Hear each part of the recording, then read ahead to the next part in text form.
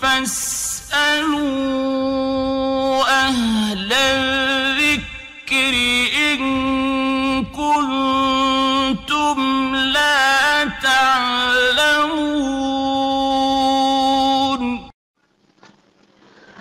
ওয়ালাইকুম আসসালাম ওয়া রাহমাতুল্লাহি ওয়া বারাকাতুহু। জি সম্মানিত ভাই মামুন গাজী বাংলাদেশ থেকে প্রশ্ন করেছেন যে আরাফাত সিয়াম কোন দিন রাখতে হবে, সৌদি আরবের সাথে নাকি আমাদের দেশে যেদিন 9 তারিখ হয় ওই দিন? জি সম্মানিত ভাই, প্রশ্ন করার জন্য ধন্যবাদ। এ বিষয়ে একাধিক আলোচনা আছে আমাদের, সেগুলো দেখতে পারেন। আর যেহেতু প্রশ্ন করা হয়েছে, সংক্ষিপ্ত কথা হলো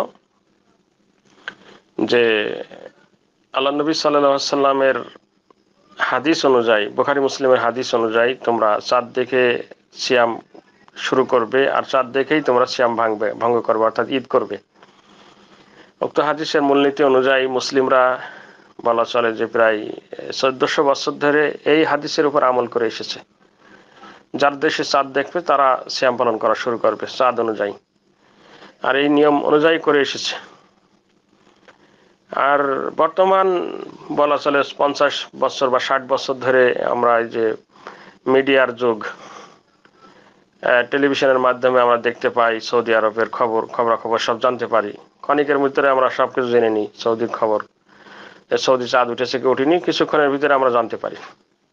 এটা তো কিছুদিন মাত্র এই বিষয়টা আবিষ্কার হয়েছে আধুনিক কম্পিউটার যুগে, মিডিয়ার যুগ। তো প্রশ্ন হলো যে ইতোপূর্বে মুসলিমরা কিভাবে রোজা রেখে এসেছে আরাফাত সিয়াম। যদি এই প্রশ্নের জবাব আপনি ফলো করেন তাহলে দেখবেন যে এটাই বলবেন আপনি যে আমরা মুসলিমরা 1400 বছর ধরে ওই চাঁদ দেখেই 9 তারিখে আমরা সিয়াম পালন করে এসেছি, এবং এটাই মানে মূলনীতি অনুযায়ী এটাই মানে হকের অধিক নিকটবর্তী কথা।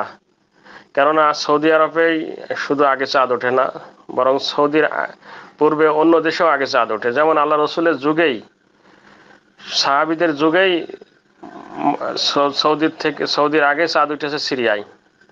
সহিহ মুসলিমের হাদিসটা বর্ণনা করলে বিষয়টা আরো ক্লিয়ার হয় যে মুয়াবিয়া রাদিয়াল্লাহু আনহুর খেলাফতকালে সিরিয়া থেকে আগত এক ব্যক্তি মদিনায় এসে পৌঁছলেন রমজানের শেষে, একবার শেষ পর্যায়ে।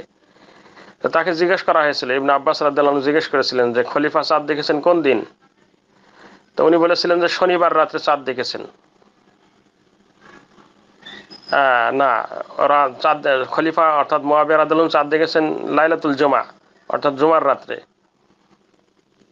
আর এদিকে মদিনাবাসী চাঁদ দেখেছে শনিবার রাত্রে। তার মানে একদিন আগে সিরিয়ায় চাঁদ উঠেছে। তো এই সময় ওই ব্যক্তি জিজ্ঞেস করেছিলেন ইবনে আব্বাস রাদিয়াল্লাহু আনহুকে যে আপনি কি খলিফার চাঁদ দেখাকে যথেষ্ট মনে করবেন না? আপনি কি খলিফার চাঁদ দেখা অনুযায়ী ঈদ করবেন না? তো বলছেন যে না, আমরা ওটা করব না, কেননা আমাদেরকে আল্লাহ রসুল হাকাজা আমারানা রাসূলুল্লাহ সাল্লাল্লাহু আলাইহি ওয়াসাল্লাম, এভাবেই আমাদেরকে আল্লাহ রসুল আদেশ করেছেন, অর্থাৎ আমরা যেন চাঁদ দেখে রোজা ধরি এবং চাঁদ দেখে রোজা ছাড়ি। বুঝেছেন ওই হাদিস।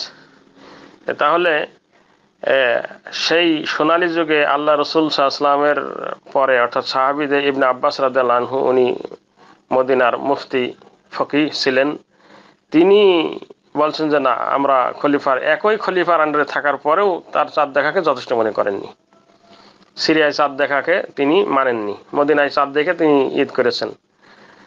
তাহলে এখান থেকে কি বুঝলাম যে সৌদির আগেও অন্যান্য দেশে, কয়েকটা দেশে চাঁদ আগে ওঠে অন্যান্য দেশে। তাহলে যদি এই মূলনীতি আমরা যদি ধরেই নিই যে সৌদি চাঁদ দেখা যাচ্ছে, এখন কম্পিউটার যুগ, এখন সবসময় আমরা চাঁদ দেখতে পারি বা আমরা খবর সব জানতে পারছি ক্ষণিকের ভিতরে, অল্প সময়ের ভিতরে জেনে নিচ্ছি যে সৌদি আরবে কি হচ্ছে না হচ্ছে। তাহলে যদি এই মূলনীতি অনুযায়ী অন্যান্য দেশে মানে সৌদির দিকে তাকিয়ে থাকে, তাহলে তারা কি ঈদের দিন আরাফা পালন করবে নাকি?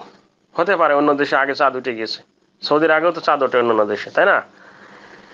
যেমন সিরিয়ায় উঠেছিল। তাহলে এখন কি করবেন? তাহলে ওরা কি ঈদ বাদ দিয়ে আরাফা পালন করবে নাকি?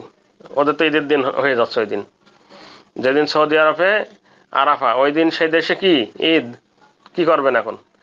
এই জন্য সব এগুলো উল্টাপাল্টা ঘোলামেলা সব থেকে সুন্দর সিস্টেম আল্লাহ রসুল সাল্লাল্লাহু আলাইহি ওয়াসাল্লাম দেখিয়ে দিয়ে গিয়েছেন। সেই সিস্টেম অনুযায়ী যদি পৃথিবীর মানুষ যার দেশে চাঁদ দেখবে সেই চাঁদ অনুযায়ী তারা সিয়াম পালন করবে, সবকিছু করবে, তাহলে কিন্তু এই ফিতনাটা আর হয় না। এবং এটাই গ্রহণযোগ্য উলামায়ে দ্বীনের তাহকিক অর্থাৎ হাদিসের বিষয় মূলনীতি অনুযায়ী এটাই উল্লেখ করেছেন। তা আমরা জানতে পারি না যে কিভাবে এই যুক্তি এখন পাকানো হচ্ছে, এটা আমাদের বুঝে আসে না। তো মোট কথা হলো যে আরাফার সিয়াম একটি সিয়াম, আর এই সিয়ামের ফজিলাত সম্পর্কে তো আমরা সবাই জানি। মুসলিম শরীফের হাদিসে এসেছে আল্লাহ রসুল সাল্লাল্লাহু আলাইহি ওয়াসাল্লাম বলেন, আমি আশা রাখি আল্লাহর কাছে যে আমার উম্মতের জন্য 1 বছর আগের আর 1 বছর পরের এই 2 বছরের গুনাহ খাতা আল্লাহ ক্ষমা করবেন। সহিহ মুসলিমের হাদিস। একটি সিয়াম মানে নবম দিবসে যেদিন আরাফা হয় ওই দিনের সিয়াম, একটি সিয়াম। তো আমরা তো জানি যে এই জিলহজ মাসের চাঁদ ওঠার সাথে সাথেই আমরা রোজা রাখা শুরু করতে পারি। প্রথম দিন থেকে 9 দিন পর্যন্ত রোজা রাখতে পারি। তো সে কারণ আমরা প্রথমত 9টি রোজা রাখার চেষ্টা করব 9 দিন। যদি তা না পারি অন্তত আরাফা সিয়াম একটি অর্থাৎ নবম দিবসে পালন করার চেষ্টা করব। আর যদি বেশি আপনারা মানে সন্দেহ মুক্ত হতে চান, সন্দেহ থেকে দূরে থাকতে চান, তাহলে 2টি রাখেন, অসুবিধা কি? অনেক ওলামায়ে দ্বীন এটাও বলেছেন যে সৌদির সাথে একটা রাখেন, আমাদের দেশের নিয়ম অনুযায়ী একটা রাখেন, 2টি রাখেন, তাহলে ঝামেলা শেষ। কিন্তু ওদের জন্য তো এই বুদ্ধি চলবে না। যদি আমি বুদ্ধি পাকালাম যে আমাদের দেশে চাঁদ একদিন পরে ওঠে, তো যাদের একদিন আগে ওঠে, সৌদিরও একদিন আগে ওঠে, তারা কি করবে? তারা কি সৌদির সাথে সৌদি ঈদ না করে সৌদির জন্য তাকিয়ে থাকবে নাকি? এটা হয় না। এই জন্য মোট কথা হলো, আর আমার আলোচনা আছে ইউটিউবে, আমাদের লিঙ্ক রয়েছে, সেখানে আপনারা দেখতে পারেন, সেখানে বিস্তারিত আলোচনা আছে দলিল সহ। তো যাই হোক সম্মানিত ভাই, আমরা বলবো যে যে সমস্ত আমাদের দেশের আলেম হুজুররা বলতেছে যে ইয়াম আরাফাত দিবসেই রাখতে হবে, অর্থাৎ সৌদি আরব সাথেও রাখতে হবে, তো সে কথাটা আপনারা বুঝতেই পারলেন হাদিস অনুযায়ী যেটা বললাম বুখারী মুসলিমের হাদিসে। আর আরো পরিষ্কার কথা হলো যেটা আমি প্রথমেই উল্লেখ করেছি যে 1400 বছর ধরে এদেশের মুসলিমরা, এই উপমহাদেশের বা অন্যান্য দেশের মুসলিমরা সবাই কিন্তু ওই চাঁদের দিকে তাকিয়ে থাকতো। চাঁদ যখন দেখা যেত তখন শুরু করতেন, তখন থেকে গণনা করতেন না। এখনো তো আমাদের দেশের সেই সিস্টেমই রয়েছে। তো যা হোক, আল্লাহ তাআলা আমাদের সবাইকে সঠিকটা গ্রহণ করার তৌফিক দান করুন, আমিন। আসসালামু আলাইকুম ওয়া রাহমাতুল্লাহি ওয়া বারাকাতুহু। أشرقت نفسي بنور من فؤادي حينما رددت يا رب العباد.